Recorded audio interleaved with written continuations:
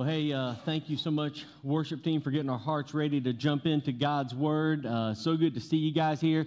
All right, how many of y'all, this is your church time for today? You're done after this. How many of y'all coming back tonight? All right, good deal. All right, fantastic. Love to hear that. It's going to be full. It's going to be wonderful. 5 o'clock. What time? 5 o'clock. You can get here at 6 if you want because you're used to that, but it'll be just wrapping up, so don't get here at 6. Get here at 5. Hey, so for the past few years, our neighborhood has done a Christmas light decoration contest, and they post the pictures online, and you get to vote on your favorites. I think we might even have a picture of some of that. There we go, yeah. So here's just some of them. My favorite's the one down here in the corners. We can get a bigger view of that one. Next slide, maybe. There we go, yeah. Ditto. In one short word, he said he communicates what everybody else was doing, with all these lights in their yard and stuff. I just absolutely love that. And for a while, this guy's sign was in the lead as the top vote getter. I think there was some late votes or some online voting shenanigans. I don't know what, but I don't think he won, but he came in close. But in just one simple phrase or one short word, he communicates a lot. Well, that's kind of how John's gospel is. We've been in this series, called God with Us, and John's account of the birth of Jesus. If you've been with us, you've noticed that there's some things missing from the birth of Jesus, the birth story of Jesus in John's account. We haven't talked about Mary and Joseph, or the angels, or the manger, or the baby Jesus, or the shepherds, or any of that stuff that we normally talk about at Christmas time.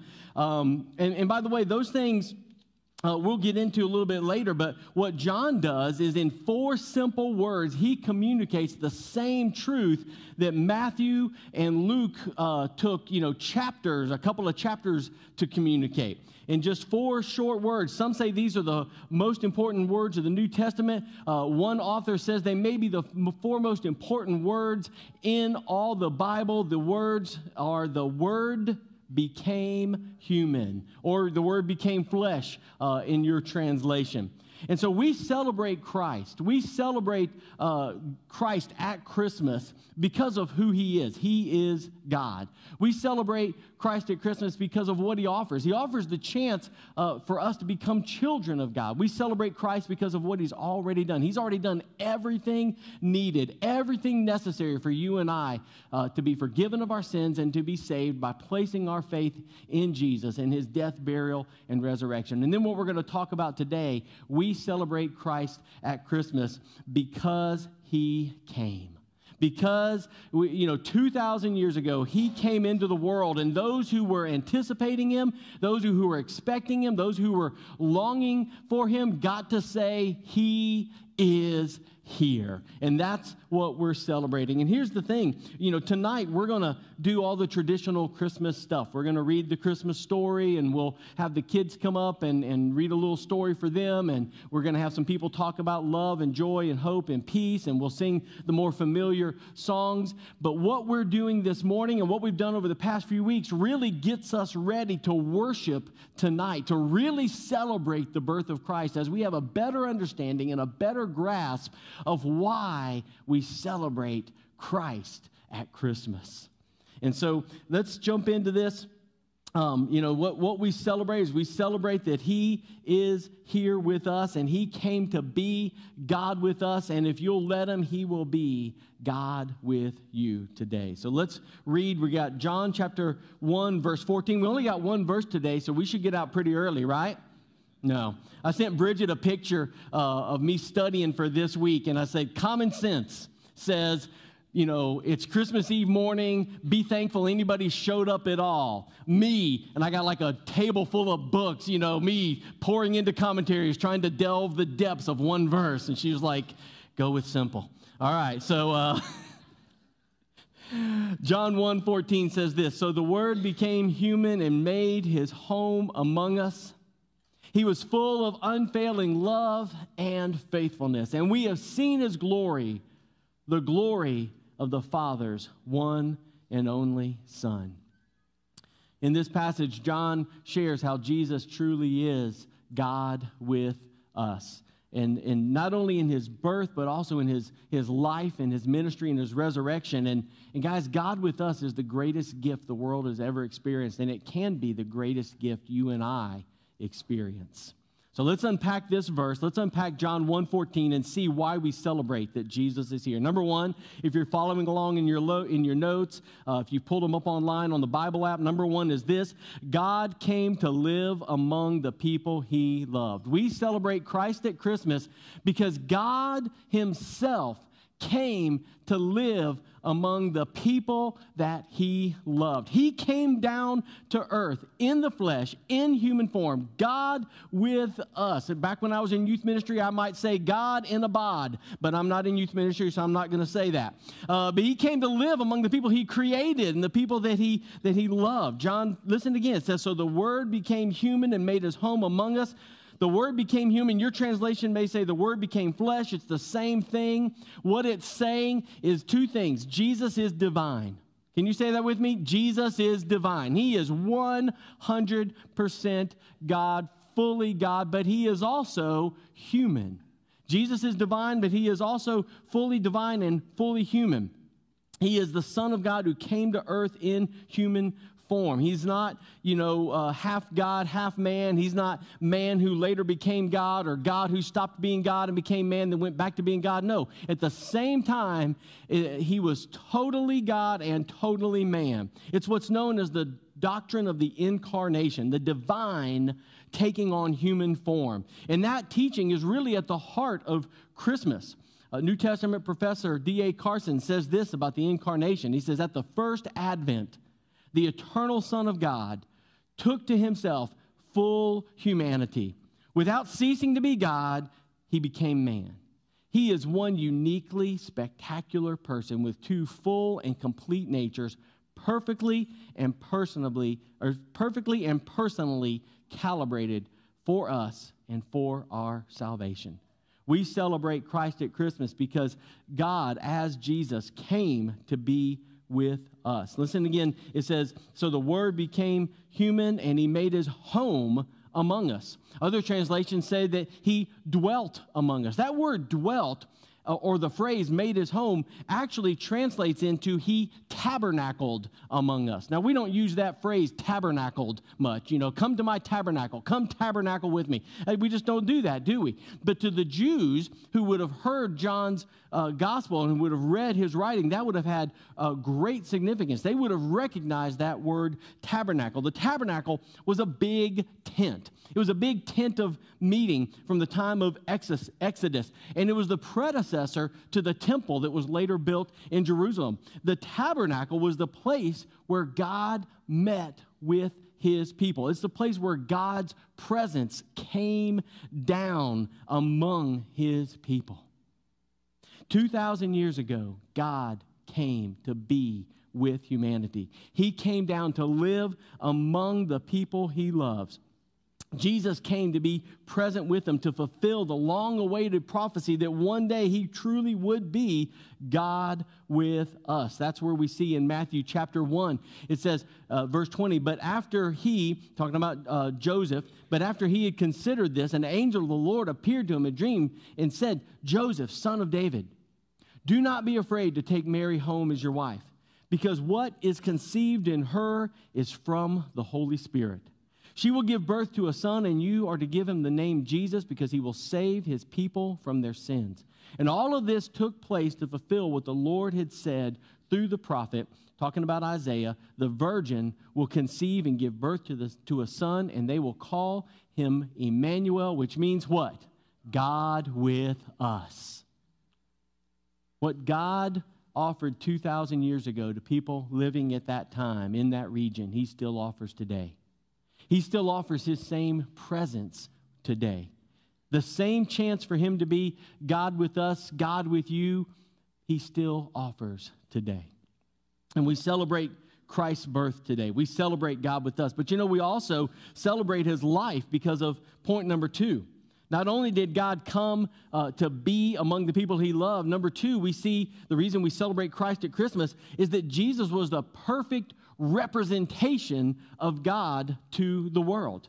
Jesus was the absolute perfect representation, the perfect revelation of God to the world. John MacArthur says that even though the divine was veiled in human flesh, we get glimpses of his divinity.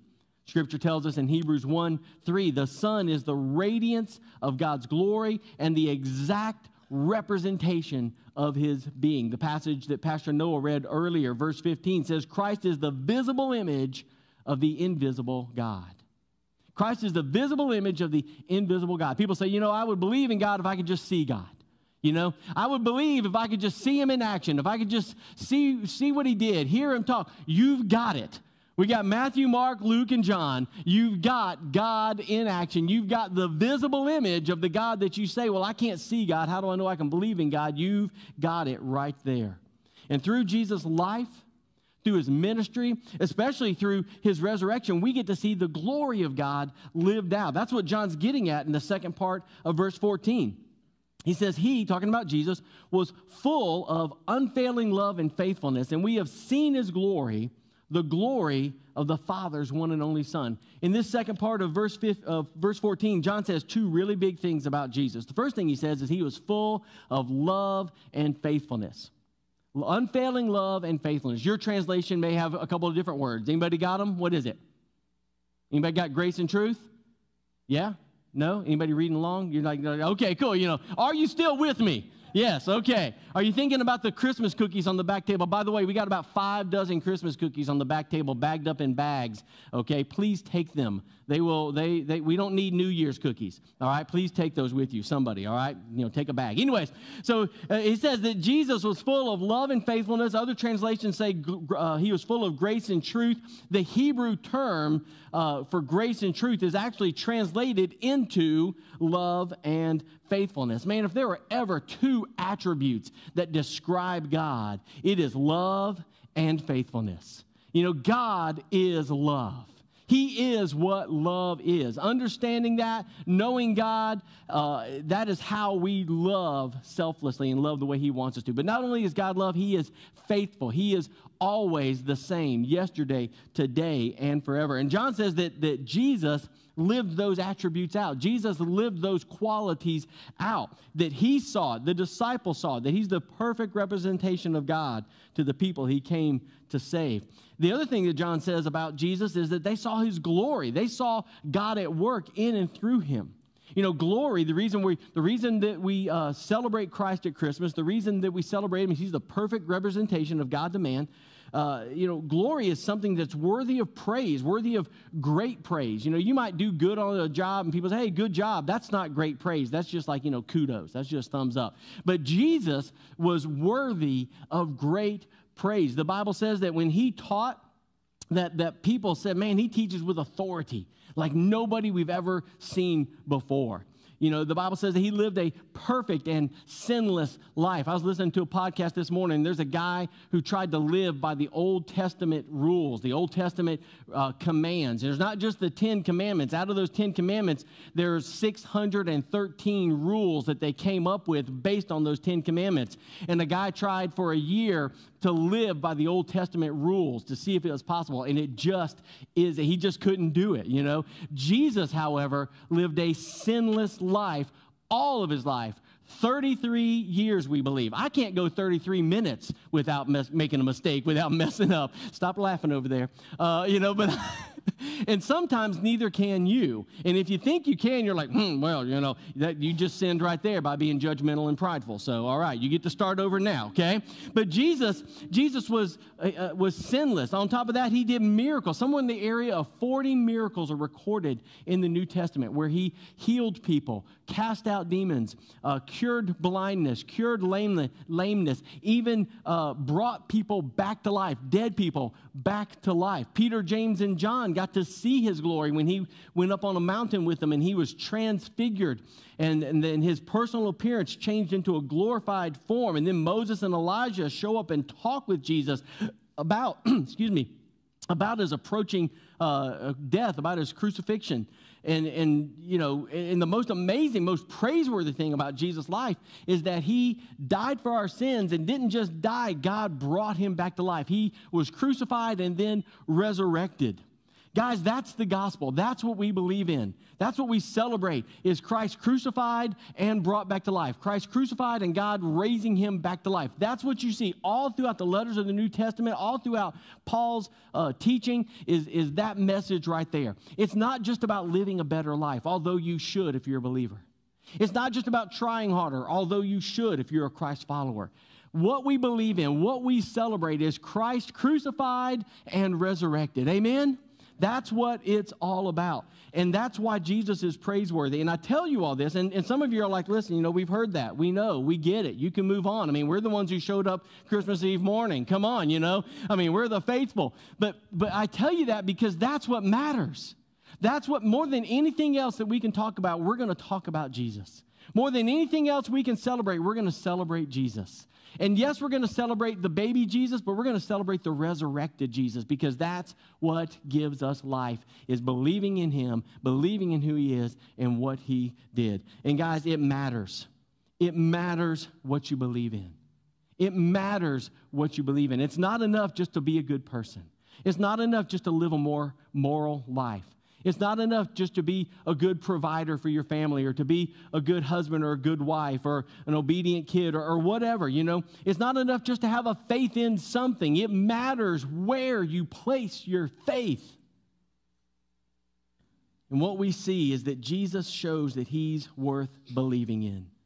He's the real deal. Jesus is who points us to God, shows us the way that we can be in relationship with God, shows us that he is the only way to God.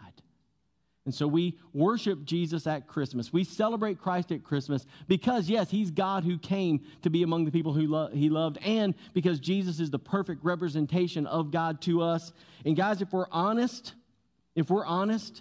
Jesus being the way to God, that's what we've always wanted. Number 3 is this: God with us is our deepest longing. God with us is our deepest longing.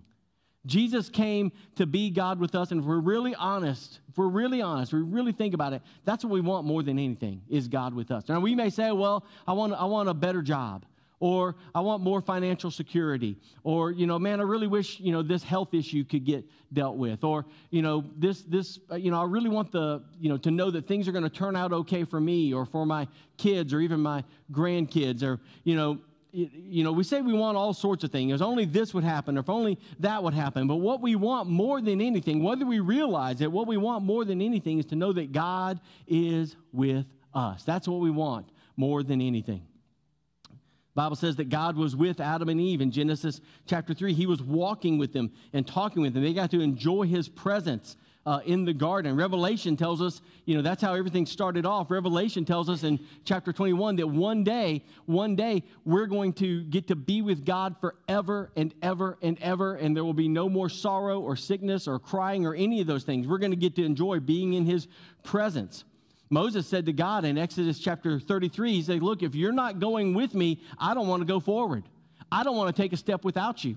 And then later on, he assures Joshua in Deuteronomy 31, he says, don't worry about anything you're going to face, because God will be with you. Psalm 107 talks about people crying out to God in their distress. Why? Because they need God to rescue them. When we need God to be with us, to rescue us. And for hundreds of years, God's people longed for and looked for a Savior, a Messiah, a deliverer to come rescue them. And in the birth story of the Messiah, we see people like Simeon and Anna at the temple who had prayed for years hoping to see God with us, and they finally got to see him. Even in our current culture, in the language that we use, we want God with us. Have you ever said goodbye to someone? Of course you have. That word goodbye is actually a shortened form of the phrase, God be with you. So even in our subconscious culture, what we're saying to people when we wish them well is we're saying, listen, I wish you well. I wish that God would be with you, because that's the most well thing that can happen to you. And it's not just in English, it happens in Spanish. I know you came today looking for a Spanish lesson from this right here, but hang with me. If you've ever said adios to somebody, it means goodbye, right? It doesn't just mean goodbye. It's actually a shortened form of to God, or rather, I commend you to God, or commit you to God. God. A bigger version of it is via kondios, which means go with God. But if you ever say adios, you're saying to God, or I commit you to God. So it's universal. It's in both languages. What we want, whether we realize it or not, what we want more than anything is God with us, and God with you, and with you, and with you, and with you, because that's the absolute best thing ever. It's ingrained in us. It's ingrained in our culture to want God with us, even if we don't acknowledge that it's God we want. Like I said, we may want assurance that things are going to be okay, or that the struggles we go through won't last, or that help from somewhere is on the way. And what we're saying is, I really need some hope. I really need some peace. I really need something to give me joy. I really need assurance. I really need security. I really need rest. And what we want is what only God can offer. What we need is God with us. And so that's why we celebrate that Jesus is here, is because he is God with us. 2,000 years ago, he fulfilled the promise to become God with us. And today, he can be God with us, God with you, if you'll let him. Will you pray with me? Heavenly Father, all across the room, I pray that your Spirit continues to move. As we get ready to worship you, as our worship team comes and gets ready to lead us in a time of response, God, I pray that there would be a total surrender of our hearts to you right now. I pray, Heavenly Father, that we would respond to the prayers and the songs and the scripture and the sermon. And God, that we would say, I am ready for you to be God with me today. However that is that needs to happen in your life, that's my prayer for you today. In Christ's name we pray. Everybody said, amen. Amen. Hey, let me just give you a couple